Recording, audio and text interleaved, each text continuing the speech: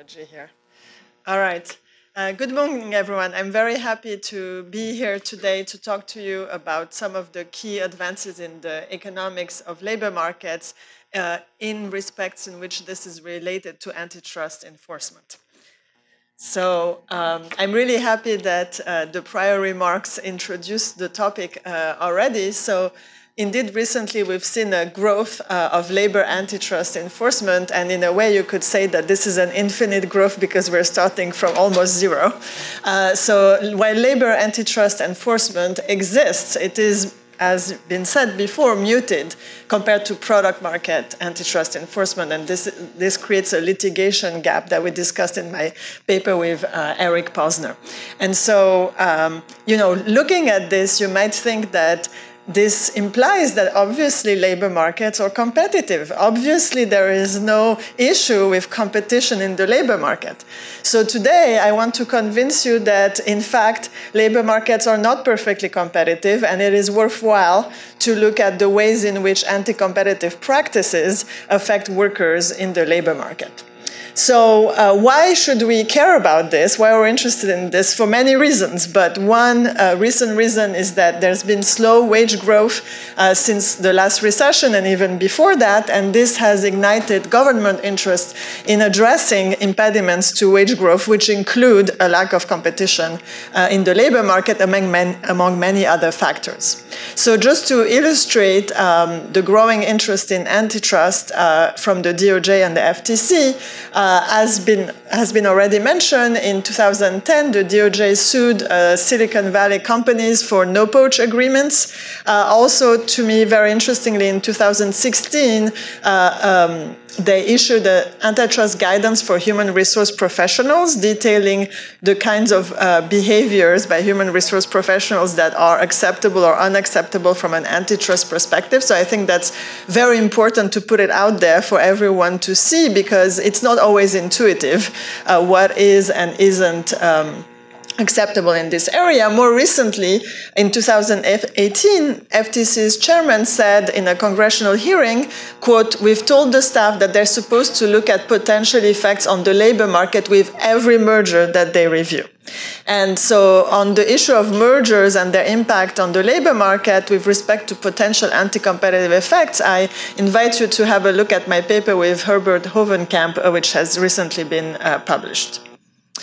All right, so this is just to set the stage. Now, let me introduce to you a key economic concept that is going to help you think about competition in the labor markets, namely the labor supply elasticity. So what is the labor supply elasticity, and why does it matter to understand competition in the labor market? So think of it this way. If you think about this elasticity, another synonym for it might be sensitivity. One way you can think about it is to think about a worker who's currently in a job and ask, what would it take for this worker to quit? More specifically, how much of a wage decrease would a worker endure before they would quit their current job? So why is this relevant here? Well, if you think about it, if the elasticity is low, meaning that the worker isn't very sensitive to such a wage decrease, that creates an opportunity for employers to pay workers less, because the workers will not quit or not easily quit for a given wage decrease. So if workers, in this perspective, if workers have low sensitivity to wages, aka low elasticity, that means that employers are able to pay them less and less below their actual contribution to production and still have workers not quit, or few workers are quitting. Oops, I think I just lost my slides here. All right. I think I remember what I want to say next, which is, so that's one way of looking at the problem. And I want to tell you about another way of looking at the problem. By the way, this first way, looking at the quit elasticity, there's a whole literature in labor economics addressing that. Another way of looking at it, so I told you a story about workers leaving their jobs. Now let's think about workers wanting to go to another job, so more like the hiring side of this. So there we can think about the application elasticity. So when workers are looking for a job, how sensitive are they to wages? And in particular, how much can a firm who's trying to recruit underpay workers before nobody will come or very few workers will come? So that's the side of the elasticity of application. So when we recruit workers, how much do workers care about wages? How sensitive are they to wages?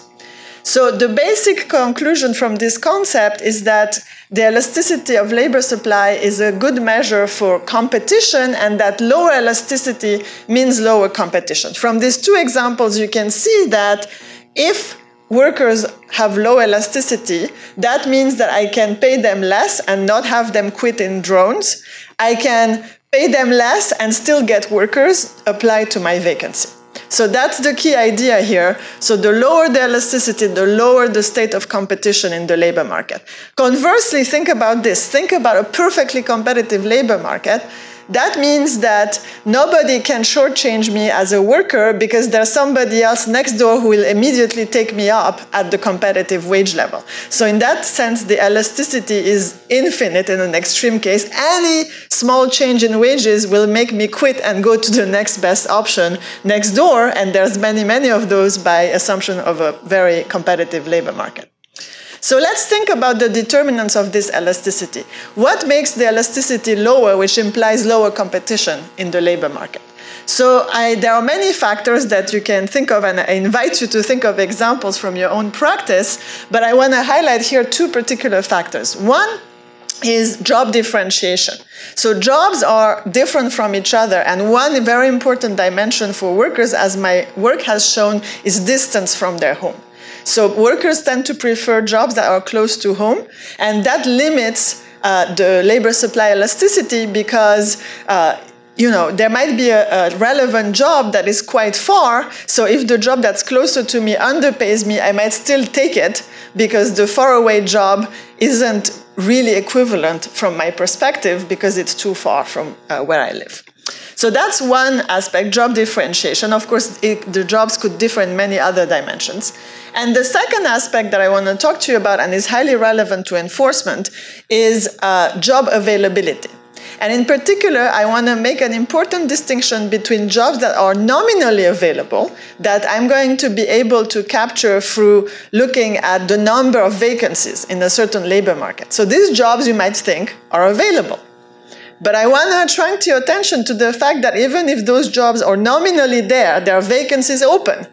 That doesn't fully represent the state of competition in that labor market for a number of reasons. First of all, if you have a no poaching agreement, well, there might be a vacancy, but workers who are coming from competitors are going to be essentially not able to take up that vacancy because the two firms agree not to poach each other's employees. So the opportunity for a given worker to move to a competitor is going to be lower. So even though the vacancy is there, in fact, the chances that the worker will move to the job of the competitor is lower because of the no poach agreement. The no poach agreement is one thing. More severely curtailing is the non-compete, because the non-compete applies to all competitors, not just a competitor that we agreed with, but any competitor that satisfied the condition in the non-compete. So now I have all these jobs around me that potentially I could apply to, but in fact my non-compete might say that within 2 years I'm not allowed to work for any competitors within a 5-mile, 10-mile radius. Even if there's jobs there, in reality those jobs are not for me because of the non-compete. So again, this reduces job availability compared to what you might think in the presence of non-compete. And the third factor I want to talk to you about is labor market concentration. So that too decreases effective job availability. So for example, in a given labor market, you might have, who knows, 100 Starbucks jobs. It looks like there's a lot of jobs, but if they are all controlled by the same entity, the degree of competition between those two jobs is very different, because as I go to one job, maybe I got an offer from 2 of those jobs, but it's still Starbucks. So they're not going to go into a bidding war with themselves in order to hire me. So that's another way in which labor market concentration decreases job availability compared to the exact same situation with the same number of jobs, but where every employer would be just posting one vacancy. So The upshot of this is that lower labor supply elasticity means lower competition, and that restraints and other features that I just talked to you about lower the labor supply elasticity, is expected to lower it and to lower the competition in the labor market. So now I want to tell you about a new paper that I just finished a draft of with my co-author Jose Azar and Steve Berry. So in this paper, we use a state-of-the-art model from industrial organization, which is the branch of economics that you would find most commonly in antitrust litigation because it deals with issues of pricing in the product market. But now I want to import those tools into the labor market. And specifically, what I'm going to do is to use application data. So looking at workers, what kinds of jobs they apply to. So this is a big data kind of project. Here you go, I said the buzzword. So in the model, we have the worker first choosing which market they're going to apply to. So I define a market by an occupation at the SOC 6 level of detail and a commuting zone. So such a market would be something like accountant and auditors in DC, okay? So at that first level of decision, I decide as an accountant, am I going to apply to accountant and auditor job in DC or maybe in the, let's say, Philadelphia area where I'm from? So based on the wages in all those different markets, I'm going to choose which particular market to target. Okay, so that's the first stage. Then in the second stage, I chose which market is the most worthwhile for me. I decide which particular job opening to apply in that market. Let's say I chose Washington, D.C. accountant and auditors. Now I'm going to choose a particular vacancy as a function of the wage and all the other job characteristics. So with this setup, we are able to derive one very important measurement, which is the market level elasticity of applications. So that means how much the market level wage boost in that, how much would that increase job applications to the whole market? So again, if we think about accountant and auditors in DC, if I increase the average wage in all vacancies, how many more people are going to come from other markets and apply to my market? This elasticity is highly relevant because it speaks to the ability of a hypothetical monopsonist, an employer who would monopsonize this market, to lower wages. And so if the elasticity is low, that means that the hypothetical monopsonist could lower wages quite a bit without fear that the workers would go elsewhere. All right? So this is what we are going to measure here. And in the next slide, I'm going to show you results looking at different occupations, estimating their market level elasticities and comparing those estimates with the critical elasticity from the hypothetical monopsonist test. And the logic there is that if the elasticity is low, and in this case below that critical elasticity, then the hypothetical monopsonist would be able to profitably decrease wages by 5%. Okay, so that's the fundamental test here. So let's look at the results. I'm sorry, this might be a little bit hard to read in terms of the details. So you have there the most common occupations in the US. And they are ranked by their median elasticity. So for each occupation, what you see there is a box plot. And I want to, because, in the interest of time, I want to direct your attention to the median, which is the little, line in the middle of the box. So that's the median. It means that 50% have elasticity higher than that, 50% below. And this is estimated for each occupation. Now, why does an occupation have different elasticities? Because remember, I'm also considering the commuting zone. So some commuting zones, therefore some areas in the country, might have low or high elasticities. So that's the whole range of elasticities for each occupation. You see the maximum and the minimum are at the extremes. So what you see is that in every of the most common occupations, the median elasticity is below the critical elasticity, implying that this market definition is plausible by the hypothetical monopsonist test for all of these most common occupations. And because they are common occupations, that would mean that there are relatively many jobs, because that's how I define common, by how many jobs are there in these occupations. Presumably, for less common occupation, it might be that the elasticity is even lower. So Furthermore, so okay, just if you look, you can see that, for example, the most elastic, so the areas, the kinds of occupation with more competition are things like sales representatives and telemarketers. And the least elastic occupations are in trucking. Both light truck and heavy truck have very low elasticities, meaning that there is relatively little competition in those specific types of occupations. Furthermore, we also look at, is there a difference between high and low skilled occupations? And we don't find a systematic difference. Depending on how you look at the data, sometimes the low skill or the high skill occupation have high elasticity. So the upshot is that from our data, there is no systematic difference in competition between low and high skill markets. Basically, it depends what market we're looking at. So it's important to look at the particular market. You can't assume that obviously low skill markets means the workers have so many opportunities and they can go anywhere, so the elasticity is really high. That's not the case. It might be the case in some markets, but generally speaking, there's no systematic pattern right here. That's important because it goes against, again, a common intuition that as a low skill market worker, I can obviously just go to another job. This data shows that that's not the case, at least not systematically. We also show in this paper that rural areas have lower elasticities. So generally speaking, if we are comparing less densely populated areas with more densely populated areas, systematically less densely populated areas tend to have lower elasticity, meaning lower competition. So that is something that could be of concern for enforcement. So I just established that an occupation by commuting zone is a plausible market definition. Now let's zoom in on labor market concentration, which is one of the reasons why competition might be lower. So here, from a paper with Jose Azar and Marshall Steinbaum, who's here in Bleditaska, we have data on all US vacancies, and we look at the concentration of US labor markets by geography. We find that the majority, or 60% of labor markets, are highly concentrated. And furthermore, as you can see, concentration tends to be higher in less densely populated areas.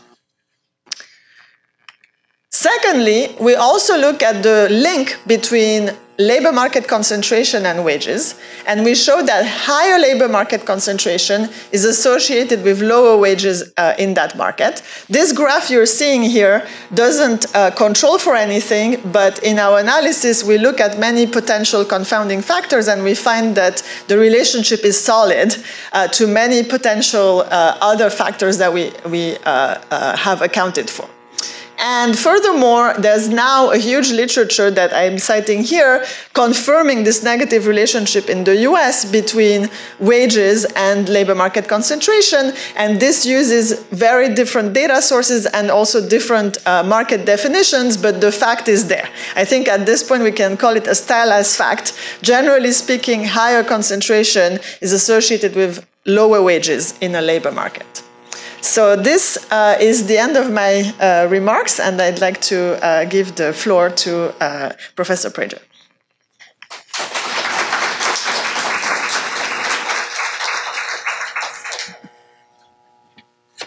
This is the clicker. Does this go back?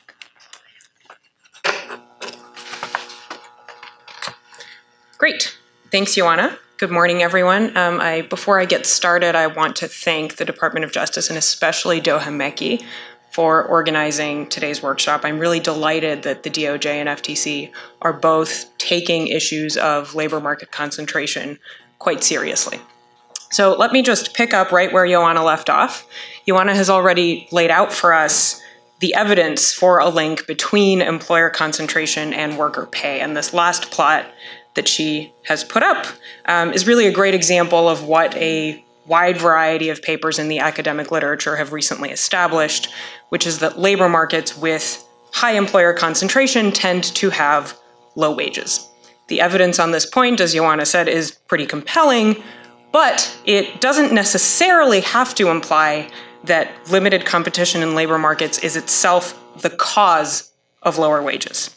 This is an important point because if labor market concentration and low wages tend to go together for some other reason that isn't necessarily causal, then the agency's attempts to shore up labor competition may not result in the desired salutary effects on labor itself. So let me give you one very simplified example from actually Ioana's map, and I think I had another label on this. There we go. Okay, so this green low concentration market that's on the left of the map where you're looking is the San Francisco commuting zone. Now, San Francisco, as you know, is a dense urban area. It's got many employers, which means that labor concentration is going to be quite low. No single employer or small group of employers can by themselves dominate the labor market. Wages in San Francisco are also quite high by national standards, especially if we compare them to a place like northern Maine. So that's my other little red highlighted market at the top right of the map. This part of Maine is quite rural with relatively few employers and therefore a very highly concentrated labor market by the definition that's been used in the literature.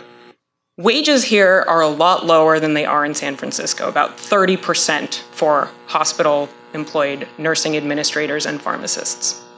But the cost of living is also substantially lower. In fact, it's about 40% lower than it is in San Francisco, so it's actually not clear that the workers in northern Maine are the ones getting the raw deal. Now, economists do control for these kinds of patterns, and in fact, Ioana's work and some of the other papers that she has mentioned also control for these kinds of issues, but I think this is still a good illustrative example because it highlights some of the issues that might come up. So in particular, if you've got things that co-move with employer concentration and wages that are a little bit more complicated than cost of living, and especially if they're changing within a single labor market over time, then that can contaminate the results. So what should be clear, hopefully, from this example is that high concentration going hand in hand with low wages is not necessarily a sign that lack of labor market competition is really to blame. And since the rest of today's workshop will be spent talking about anti-competitive behavior and possible antitrust remedies, I want to spend the remainder of my remarks on why we should not dismiss these issues out of hand, why despite the fact that there are other mechanisms that might explain at least some of the patterns that Ioana has mentioned, there's reason to think that some of these findings are indeed explained by high concentration causing low wages. So before I do that, let me first walk through another way of thinking about the conceptual explanations for how employer market power can result in low wages. So when employers are concentrated and possess market power, that market power can result in lower wages in a couple of different ways. The first one that you'll often hear economists talk about is one that I refer to as classical monopsony.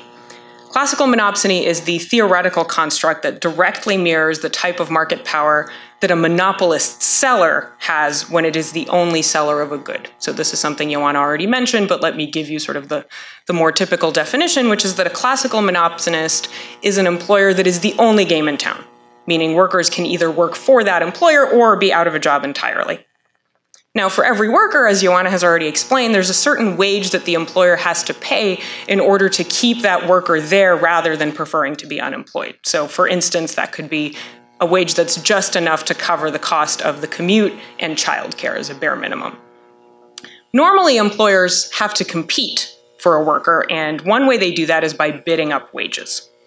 But a monopsonist employer can just decide, you know what, I'm going to pay workers less than what the going wage would be if the labor market were perfectly competitive, and I'm going to accept that that means I'm going to get fewer employees.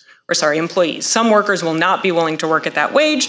I'm going to have fewer employees producing my good and generating revenue, but on the other hand, I'll be able to pay them less, and so I might actually end up more profitable in the long run. And that's exactly this hypothetical monopsonist test that was discussed. So classical monopsony, where the employer really has a great deal of labor market power, is one possible mechanism for concentration to drive down wages. But this classical monopsony picture that I've just described is really more of a useful abstraction than a description of how actual labor markets work in practice. Very few employers have a truly captive audience of potential workers, right? If conditions get bad enough, some workers might pick up and move to a new city. Others might invest in retraining for a different career in a different industry. So the other issue here is that the classical monopsony mechanism really only works for reducing wages if every worker in the company that's doing the same job is paid the same wage. Otherwise, it's not really a classical monopsonist. So in practice, what that ends up meaning is that a much larger concern about employer concentration is what it does to workers' so-called bargaining leverage. When an employer grows bigger, whether that's organically or via merger and acquisition activity, that means workers in that industry now have fewer employers competing to hire them. Fewer employers trying to win them over by offering pay raises or improvements in working conditions, and frankly, just fewer new job openings or vacancies, in Ioana's terminology, outside of their current employer where they already work. This means that a juggernaut employer can put downward pressure on wages, and that can push down wages that are the going market wage and affect workers who are working throughout that labor market, not just at the large employer itself. So basically, when an employer concentrates or consolidates, that's going to lead to worse outside options for workers, and that will eventually affect equilibrium wages in that labor market. And unlike classical monopsony, this bargaining leverage is something that can work even when workers doing the same job aren't necessarily all paid the same. So it's much more applicable to real-world labor markets than a classical monopsony mechanism might appear to be. But whether it's classical monopsony or bargaining leverage, the end result is the same. It's that higher employer concentration is going to put downward pressure on wages, and that can indeed be a causal mechanism. Now, thinking about employer concentration leading to employers having market power over workers requires a little bit of mental gymnastics if you're coming from a standard antitrust background. In most antitrust applications, the entity that has the market power is the producer or seller of a good or service, and the entities that can be harmed are the purchasers of that good. When we're talking about labor market power, we have to turn this intuition on its head. In other words, the entity that has the market power is now the purchaser of workers' labor, and the entities that can suffer harm are the workers that sell their services to the employer. But the good news is that the intuition that you already possess from applications where the seller has monopoly power translates pretty easily into applications where the buyer has monopsony power. You just have to invert a few things. So we've inverted who has the market power. It's now the buyer of the labor instead of the seller of the good. And we've got to invert what the effect is. The powerful buyer wants lower prices of labor instead of a powerful seller wanting higher prices of the good that it is selling. And so the effect is to drive wages down instead of driving product prices up. With that inverted intuition in place, we can also think about extending many of the familiar tests from antitrust and many of the familiar tools to the labor market power context. The hypothetical monopolist test, which we would normally use to ask whether a monopolist seller could, in principle, increase prices by a small but significant and non-transitory amount, becomes the hypothetical monopsonist test, which then asks whether a monopsonist employer could in principle decrease wages by a small but significant and non-transitory amount. Similarly, the upward pricing pressure index, or UPP, which normally measures the relative price markup that a merger can generate, can become the downward wage pressure index to measure the relative mark down in wages that an employer merger might generate. The bottom line is that although we're used to thinking of market power in the hands of sellers, the tools that antitrust practitioners have developed can also equally be used to analyze market power in the hands of employers. So let's say we have the tools to analyze employer market power. The question is, does that mean the DOJ or FTC could actually act to enforce competition in labor markets when competition is threatened? Well, we've gotten some examples of that in the introductory remarks already. And here again, I'd like to draw some parallels to what we're used to thinking about from enforcement in product markets. So for example, existing high levels of concentration and market power are not actionable in and of themselves. So even if there were only a handful of key employers in northern Maine, the agencies can't just break up those employers without good reason. And a good reason might be something like anti-competitive conduct by those employers. So if they have no poaching agreements in place in which they agree not to hire each other's workers away by offering them a raise, that's essentially analogous to price fixing by sellers. Or if those employers have punitive, unnecessarily punitive non-compete clauses that prevent their workers from being able to leave and work at a different job. That's somewhat analogous to a predatory contract termination fee. So these are the types of cases that might be actionable, and they'll be discussed in a lot more detail in the second panel, so I won't get into the weeds now. But what I do want to draw your attention to is a second potential area for enforcement, which is mergers of employers.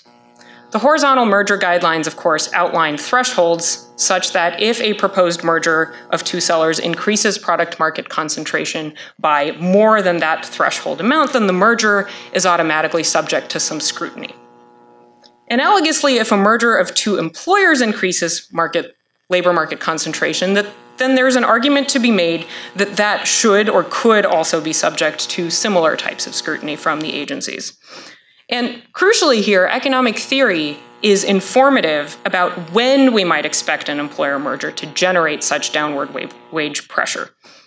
If workers can't easily move to a different job, whether that's because they're geographically tied to their area because they prefer things that are close to home, or because it would take years of training to switch to a different occupation with a similar level of pay, or because the work they do is highly specific to that employer, like operating high-tech, custom-built machinery, then the merger will generate more downward wage pressure for those workers. So as an example, and to my knowledge this is purely hypothetical, suppose Amazon and Microsoft were to merge. Purely hypothetical. They are currently the two tech giants in the Seattle area, of course, and economic theory tells us to expect that tech workers who can easily pick up and move to Silicon Valley after Amazon and Microsoft merge are going to be much less affected than Seattle area tech workers who are tied to Seattle and are then probably going to have to accept lower wages or at least slower wage growth from the new supergiant AmazSoft, or however you want to abbreviate the two. Now, since mergers aren't really a focus of any of today's panels, but are presumably of interest for this audience, I want to spend the rest of my remarks elaborating on them a little bit. I discussed earlier why the fact that wages tend to be lower in places that have high employer concentration doesn't necessarily mean that the lower wages are about the concentration itself, although the evidence does seem to point in that direction. It could be, correlation rather than causation. So for determining whether labor market concentration can actually cause low wages, we can use some of the tools that Ioana described earlier, but there are also other types of evidence that we might turn to in order to bolster the case. It's useful, for example, to look at a different type of evidence where concentration is changing in a local labor market, and we can look at what happens to wages as that concentration changes. Mergers are a very natural way to do this. And that's what I did in a recent academic study with my co-author, Matt Schmidt. In the study, we examined what happens to hospital workers' pay growth after a hospital merger. We looked at 10 years of consummated hospital mergers in the US from 2000 through 2010, and we categorized hospital labor markets as falling into one of 5 bins, depending on their merger activity. Over a given time period, a labor market might experience no within-market hospital mergers, in which case it's assigned to our empirical control group, or a labor market might experience hospital mergers that affect the labor market concentration to differing degrees. We measure how much concentration is affected by a merger using the change in the employment Herfindahl index induced by the merger. So this is actually the same measure that shows up on Ioana's maps. And if employer HHI or Herfindahl goes up by a lot due to the merger, then the labor market becomes less green and more red on one of her lovely maps. We binned our mergers into 4 categories, from the smallest to the largest increases in HHI. So now let me walk you through sort of the economic hypotheses that theory might suggest to us. If employer concentration actually causes downward wage pressure, then what we would expect to see is that wages grow slower after the mergers that generate the largest increases in local labor market HHI. If wages in those markets grow at the same rate as in other markets that either have smaller mergers or no merger activity, then that might imply that increasing employer concentration isn't actually what's slowing down the wage growth. Similarly, if employer concentration is in fact the culprit, then we would expect to see workers that are more specialized to the hospital industry being more affected by wage slowdowns following a hospital merger. And in the study, the way that we look at this is by binning workers into three categories. We've got some blue-collar workers, like custodial staff and cafeteria workers, who are generally not very specialized to the healthcare context. We've got some higher skilled, but still somewhat specialized and somewhat generalist workers. These are mostly white-collar staff, folks like social workers and insurance claims professionals. And then our third and most highly specialized category of workers are nursing administration people and pharmacists, who are the most healthcare-specific workers that we can observe in the data. So if employer consolidation actually causes downward wage pressure, the group we would expect to see affected the most by hospital mergers are the nurses and pharmacists, and we would expect to see those effects most for the largest mergers that move local employer HHI the most.